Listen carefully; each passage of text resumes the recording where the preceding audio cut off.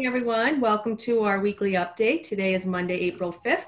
My name is Maura Curran, one of the members of the Select Board, and this is our weekly COVID update. Before we turn it over to Jim and Bill, I just wanted to remind some folks that there's a Select Board meeting tomorrow, April 6th.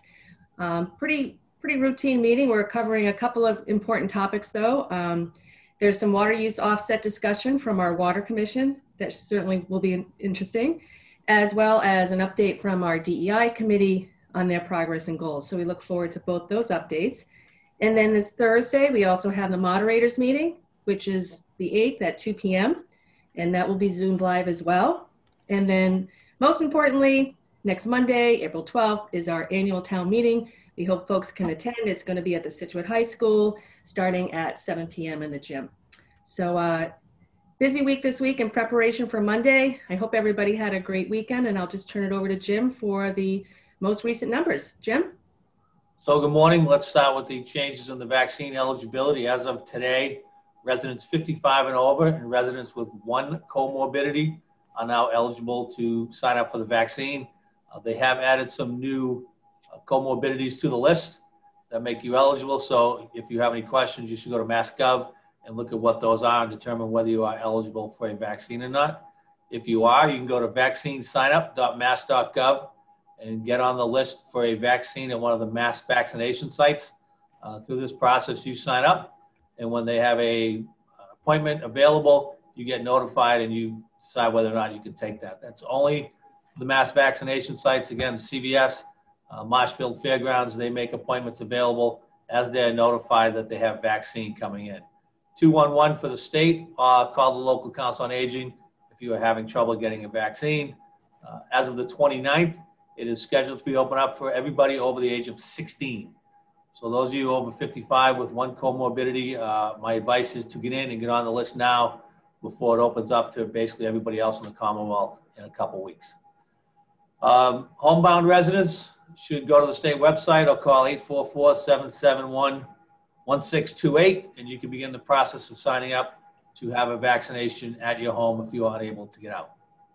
Since last Monday, we had another 38 cases. That matches last week's total. However, according to the health agent, we have multiple cases of homes with multiple positive tests, 2 or 3 or 4 positive tests in a home. So it's showing it's going in through families. It is still around. Our positivity rating was up to 2.72, up from 2.32 the previous week. So we are still in that 20 to 40 range for positive cases and about between 2 and 3 for the percentage. We are still yellow. The state is up to 2.24, up from 2.28 the previous week. So we need to continue to be vigilant. I know it's nice out. People want to get out, but you still need to wear your masks. You still need to be vigilant. You still need to wash your hands. We are not out of the woods yet. I did see a report today that the state is expecting a shipment of around 100,000 Johnson & Johnson vaccines next week. That's 100,000 people who are vaccinated because it only takes the one shot. So once those start coming out in large numbers, we'll see the number of people fully vaccinated start to skyrocket. So that's a good thing. Another good thing, the Widows Walk Golf Course is open. I drove by Saturday. The parking lot was packed. So if you want to play golf, the golf course is open for golfers. The clubhouse is closed for renovations. We will be working on that hopefully after town meeting. We are working on getting some food trucks, food truck to get on there. That'll probably be a little bit later in the season. But if you want to play golf, the golf course is open. It looks like it's in great shape. So please get out and enjoy the golf course as long as you follow the current COVID protocols. Starting today also, the Hummerock Fire Station crew will be moving from the fire station up to temporary quarters on 4th Cliff. They'll be staying at the Air Force Recreation Base while we do a reconstruction of the Hummerock Fire Station. The demolition of the fire station will commence either this week or starting next Monday. That's up to the contractor. The project is expected to be completed by October, but being able to use the air base and house our firefighters up there means that we will still keep our firefighter presence in Hummerock, which is extremely important, especially in the summer months. So we want to thank the air base for that, and people can keep track of the ongoing construction. That project was originally just supposed to be a new bay and a renovation of the living quarters.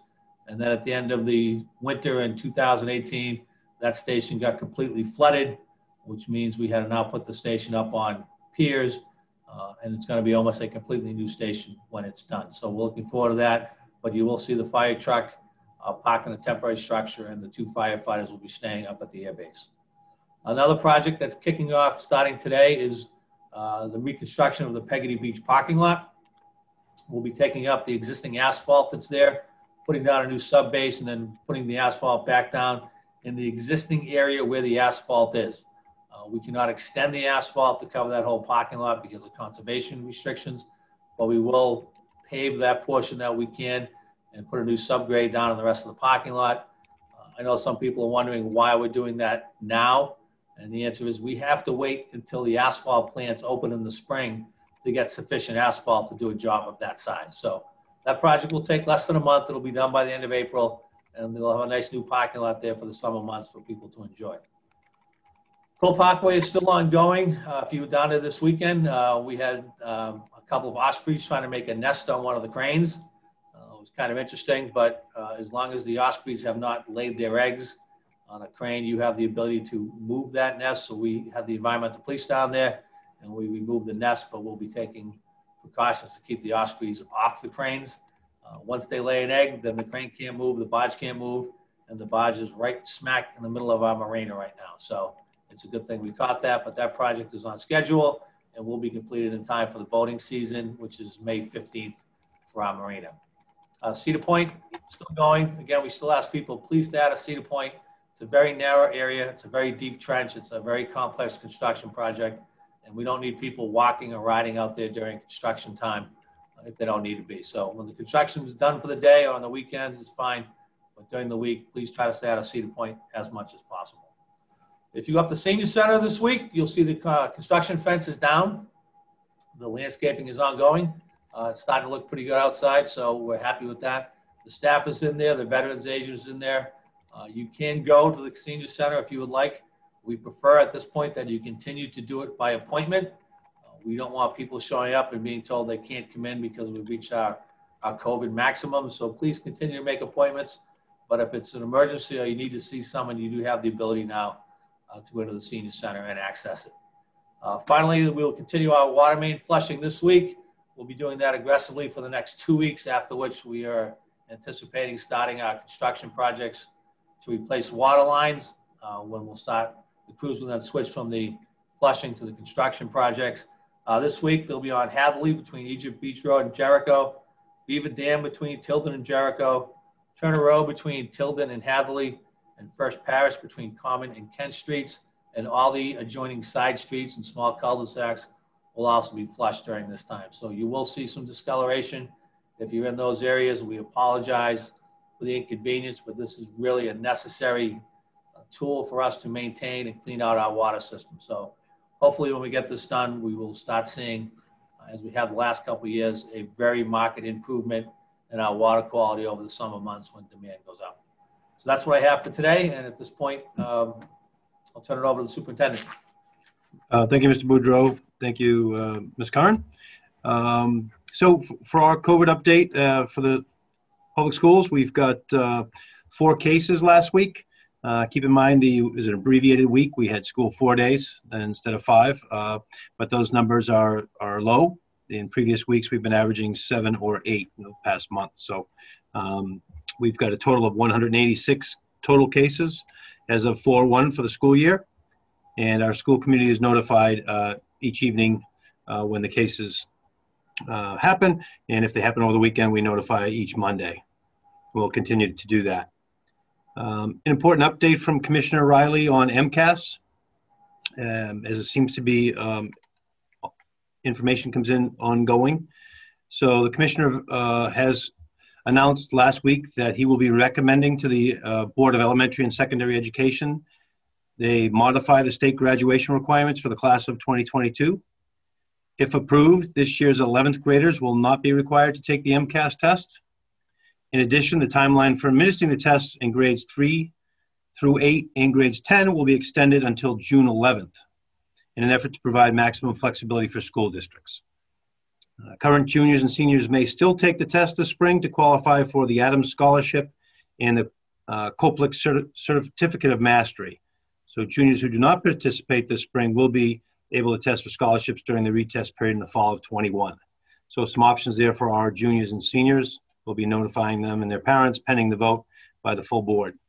In addition, the Department of Elementary and Secondary Education will offer remote administration of the ELA and math and science assessments this spring for grades 3 through 8 to accommodate families who choose to have their children learn remotely through the end of the school year. You know, that's been a question a lot of people were asking. We've just gotten that guidance. So the department will provide school districts with additional information in coming weeks. So we'll get that information out to you as soon as we receive it.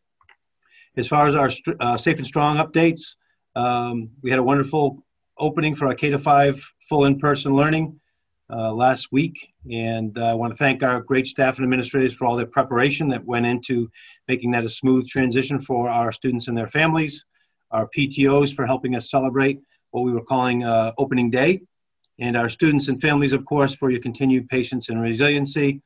The return has been highly successful, and we will continue to assess, tweak things, and improve as needed. Opening day for grades 6 through 12 will be next Monday, April 12th, and we're excited to see our students back in full person learning at the secondary level as well. And we are working closely with Chief Thompson and the Scituate Police Department. I want to thank them, give them a shout out. They've been outstanding as we anticipate increased traffic as more students and families are driving this year and less are taking the bus. And we know the situation at the gates in the high school is already an issue for traffic. The good news is we have secured some parking, and I want to thank St. Luke's across the street for offering spaces for our students to park, our juniors and seniors. And we are working with the Chief Thompson and the police to have police officers out at the opening of school and the closing of school to assist with traffic flow and with safety. And finally, a couple things. Sailor shout out to Miss Hall in the Scituate High School Honors Journalist class for inviting me to a press conference. They drilled me with some outstanding questions from everything from COVID to graduation, to bringing students back. And it was an excellent opportunity for me to connect with the students. And I will say our future is bright, and it was great to be in person with our kids. And finally, an upcoming school committee meeting will be April 12th. It'll be a short meeting. We will, however, be introducing our new DEI director at that meeting before heading off into town meeting. So I look forward to seeing everybody there. Have a great week, everyone, and thank you.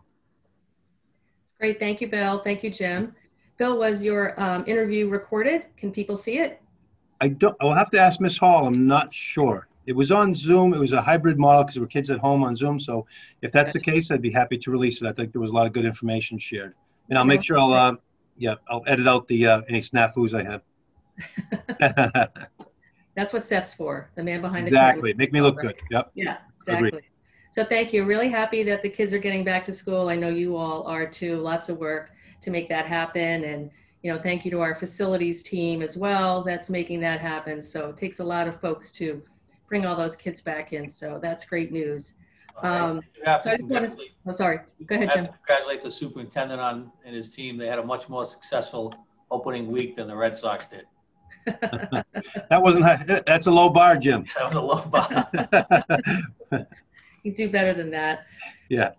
Well, thanks, everyone. I just want to say, hey, just keep wearing your mask. We're almost there, and let's do our due diligence to help stop the spread so we can get our numbers down and make it a great week. We'll see you all at a town meeting.